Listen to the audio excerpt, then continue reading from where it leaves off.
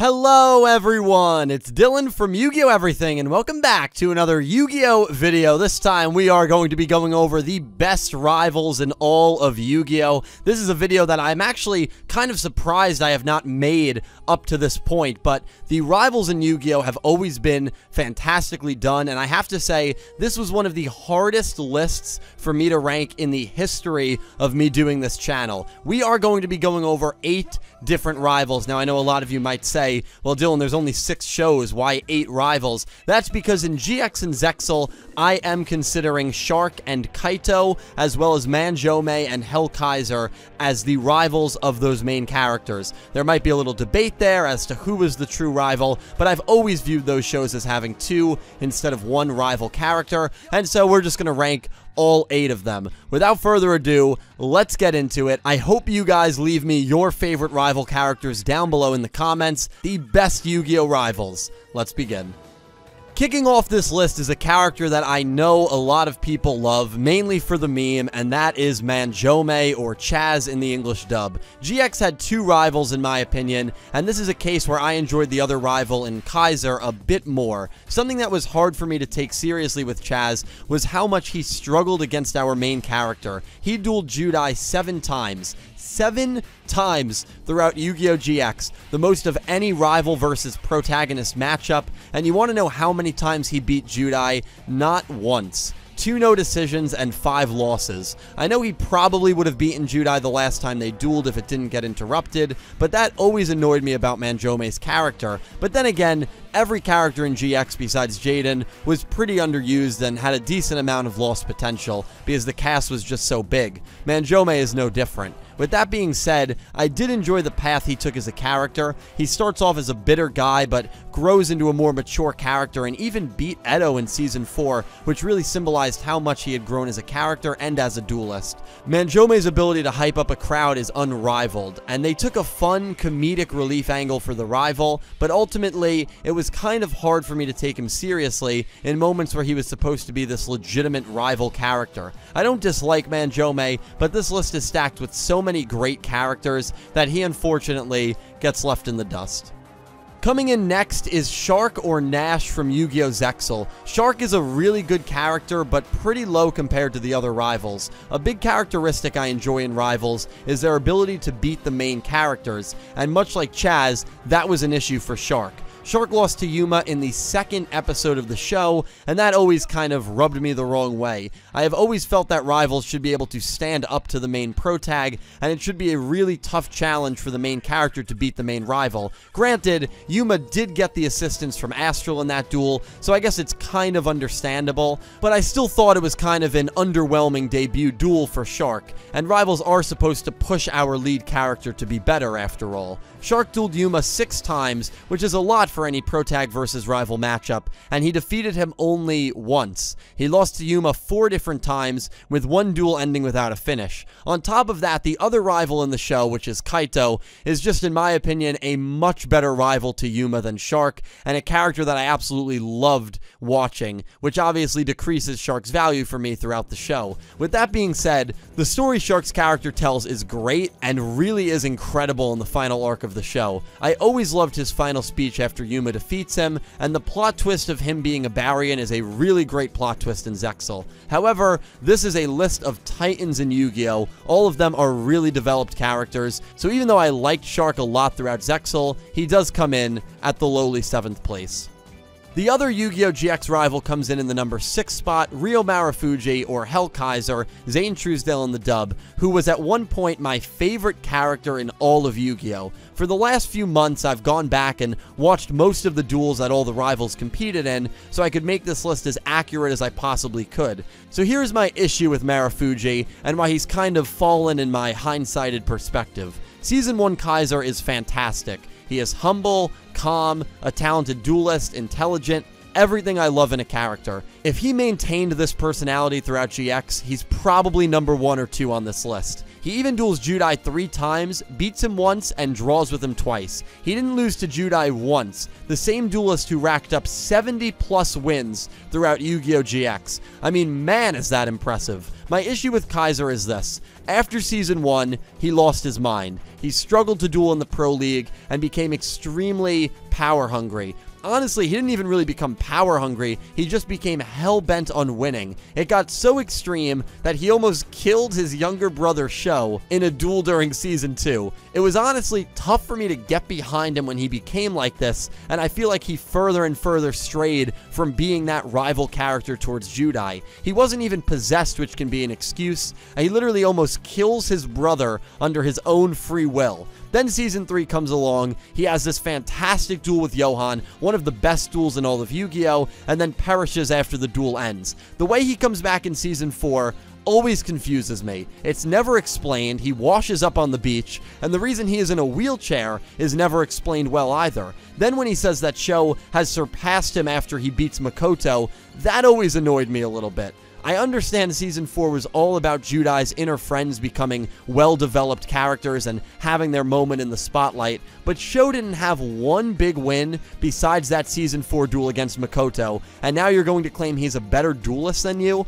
I always thought that was a crazy and kind of unfounded thing for him to say. Now, I may be sounding negative, but I really do love Kaiser as a character, as I love genuinely all the characters on this list. I feel when you put a character lower on a list, you kind of need to give reasons why. Ryo Kaiser is a good character throughout GX. I just wish he stayed the way he was in Season 1, and for all the aforementioned reasons, he comes in at the number 6 spot.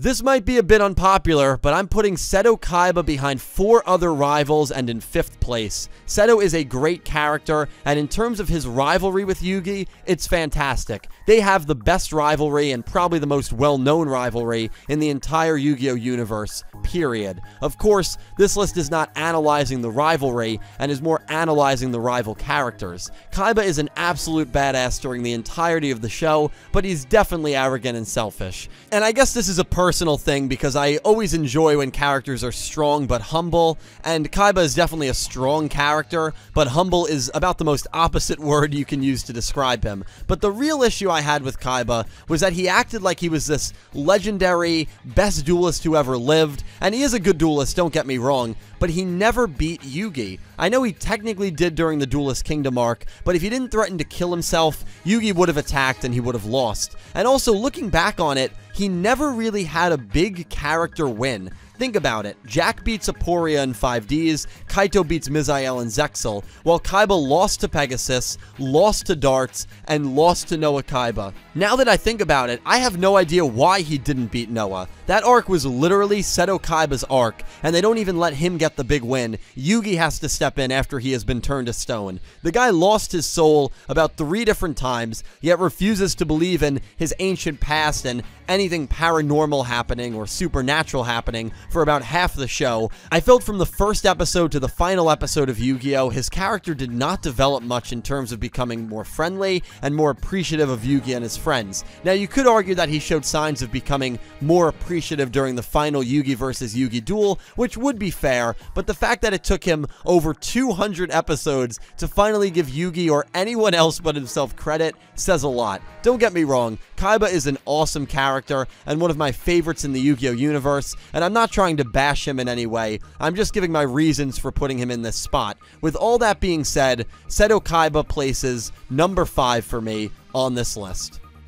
These next 4 were so hard. The best character in Yu-Gi-Oh! Arc 5 and the guy who takes 4th is Reiji Akaba. Reiji is everything you want in a rival character. A fantastic duelist, calm, calculated, intelligent, motivated. He literally is the embodiment of everything I look for in a rival. Nothing happens in Arc 5 without Akaba Reiji. He was always one step ahead of everyone, whether it was the Council in Synchro, his own father at Academia, Shun, Serena, it didn't matter. He always knew what was going on. He was able to develop technology that let the Lancers travel through dimensions. Moreover, he was the one that created the Lancers, and without that, Zark probably destroys everything in this world. The one negative about Reiji is he just didn't duel enough, and sometimes he was kind of forgotten in the overcrowded cast of the show. After his second duel with Yugioh, he didn't duel again until he defeated Reiji in episode 99. Through the first 130 episodes, and no, I'm not making this up, Reiji dueled 3 times.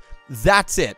In 130 episodes, which, let's be honest, is just a really bad dueling presence for any character to have, especially the rival. His lack of presence hurts his character, and at times he didn't really feel like a true rival to Yugioh. But besides that one gripe, I thought he was a really great character. There was always that thought that he might turn evil, or he might be the mastermind behind the greater picture, but it never happened. So looking back on that in hindsight, that just makes me like his character more, knowing everything he did was with pure intentions. Between Reiji's intelligence, dueling ability, and the fact that nothing moves forward without his leadership, he was a treat to watch and a character I still miss dearly to this day. If he was a bit more utilized and had more steady screen time, he'd certainly be a few positions higher. Reiji comes in 4th. And again, man, these 4 characters were so hard to rank because they're all so good. Taking the bronze medal and edging out Reiji by a hair is Revolver, the rival from Yu-Gi-Oh! VRAINS. Revolver was an almost perfect rival who commanded a scene like no other character in his show. Revolver as a rival has a pretty unique arc since he starts out as being an antagonist, playing the role of the Season 1 villain, although rival is definitely a more fitting term for his overall role in the show. The speeches this man would give and the quotes he had throughout VRAINS are some of the best in the show. He has to experience the death of his father in the middle of VRAINS and becomes the true leader of the Knights of Hanoi, although we quickly learn that Revolver had a strong guilty conscience, as he was the one who saved the kids from the Lost Incident and wanted to turn himself in for the crimes the Knights committed at the end of the show. Revolver's main goal was to destroy the Ignis, the abominations his father created. While his stance on this never wavered, he showed his ability to evolve and understand people, even referring to the Dark Ignis as I while on his deathbed after his battle with Lightning. Perhaps they saved the best for last when it came to Revolver. During his final duel against Soulburner, the way he was able to push Soulburner and get him to face his fears and get over his traumas was incredible. It was an absolutely breathtaking duel, and it was one of the rare times when in the middle of the duel, I realized we were watching a special character. Revolver talking about the afterlife in that duel still gives me chills, and he was one of the most stout characters Yu-Gi-Oh! Has ever had. Yu-Gi-Oh! Always seems to nail the rival. Revolver was no exception. He's the best character in VRAINS and the 3rd best character on this list. Coming in at the runner-up spot is the self-proclaimed Master of Faster himself, Jack Atlas from Yu-Gi-Oh! 5Ds. I love Jack as a character, and I think his development from the beginning of the show to the end of the show is phenomenal. Jack starts out almost as an antagonist, similar to Revolver in a way, and ends up as a almost dual protagonist with Yusei by the end of the show. Sure, he was never close to the level that Yusei reached in terms of being the main guy, but you cannot argue that he was the 2nd most important character in 5Ds. The role Jack played in his show is probably the most substantial role any of these characters added to their own respective show. Jack was an extremely important character and even had multiple scenarios where he got his own arc and was the first to learn how to use a 2-tuner monster to double-tune Scar Red Nova Dragon, which is still one of my favorite moments from 5Ds. The big reason he edges out Kaiba and a few of the other rivals on this list was just how humble and respectable his character became after Yusei defeated him in the first season. He struggled to find his confidence after the loss, and Carly, who was one of many girls in love with him, helped him regain that confidence, which led him to become a much more respectable and likable duelist. What really stood out about Jack's character development was what he said at the end of the show when he lost to Yusei for the 2nd time. He says, "That was magnificent, Yusei," and gives a speech of how nobody is useless, and to me it just sums up how amazing a character Jack became throughout the story. A guy who all he cared about was being the best and winning, transformed into a guy who cares about everyone and is able to swallow his pride and congratulate Yusei on his win. To me, Jack Atlas has maybe the best character development in all of Yu-Gi-Oh!, and he literally barely misses out at topping this list. The best rival in Yu-Gi-Oh! is Kaito Tenjo from Yu-Gi-Oh! ZeXal, or Kite in the dub. Now, ZeXal obviously gets a lot of hate, although I think the hate for ZeXal has definitely died down as the years have gone on. But even people who seem to dislike ZeXal always seem to be able to realize just how great Kaito was, and Kaito really is a fantastic character. The role he plays in ZeXal is maybe a more interesting role than the main character Yuma plays. In terms of rival versus rival, Kaito is just like Marufuji Ryo in the fact that he dueled the main character 3 times and never lost, beating Yuma once and drawing the other 2 times. Even beating Yuma at the end of a season where no one gave him much of a chance to win. Fun fact, Ryo and Kaito are the only characters in Yu-Gi-Oh! History who have dueled the main protagonist at least 3 times and not lose once. So when you compare Kaito and Shark's record versus Yuma in that sense, you can see why I like Kaito a lot more. He is a very polished duelist, and one of the best duelists in the Yu-Gi-Oh! Universe. The best one in ZeXal, definitely. Kaito starts off as a bit of an anti-hero, but turns into a fantastic character who you can really root for as ZeXal goes on. He cares about everyone and will always fight for his family and Yuma when he has to. Another thing that was really great about Kaito's character was the fact his rivalry with Yuma was not the only rivalry that he had going for him in ZeXal. His rivalries against Tron, and especially Misael, were fascinating to watch. That moon duel between him and Misael was phenomenal, and the death scene he had after was one of the best emotional scenes in all of Yu-Gi-Oh! And the reason it's one of the best emotional scenes is because we all cared about Kaito so much at that point, knowing what he was fighting for, and knowing the kind of pure-hearted character he actually was. He is a really fantastic character, and adds so much depth to Yu-Gi-Oh! ZeXal, and in my opinion, he just edges out Jack, Revolver, and Reiji, and is the best rival character that we have ever had in all of Yu-Gi-Oh! And that about wraps it up. Thank you all so much for watching my best rivals ranked in Yu-Gi-Oh! I know there was a lot to talk about. I know we talked about a lot. Some characters that I'm sure will get mentioned. I did not mention Edo, because even though Edo was a rival in Season 2, he didn't duel Judai outside of that season. And so for me, he was just a season-specific rival, not a show rival. He wasn't a rival the entirety of GX. I know that's a character a lot of people might say, why didn't you add? Shingo might be another one from Arc 5, but Shingo to me was just more of a comedic relief character. I never felt like he was a rival to Yuya. They never dueled late in the show, so I know those are 2 people that maybe I could have ranked, but I just don't view them as actual rivals. But anyway, guys, please let me know all your thoughts on this video. Special thank you to Stella Sky for requesting this video as my Egyptian God tier patron for the month of May. Huge thank you to her. And yeah, I really hope you guys enjoyed. Please let me know your thoughts down below. A special thank you to my platinum tier patrons Jorge Carrillo, Horace Maye, Goosey Q, Smith620, Blue Maiden 28, Panther J, Vincent Van Der Veen, Nero, Jarrett Bueller, and Aura Dragon, and to my diamond tier patrons Jesse Wood, Latrell Smith, Pegasus Seiya, and Brandon Gomez, and to my Egyptian God tier patron Stella Sky. Thank you to everyone who supports me over on Patreon, and to everyone who is a channel member. You guys help me out tremendously. I will talk to you all down below. Thank you so much for watching, and I hope you have an amazing day.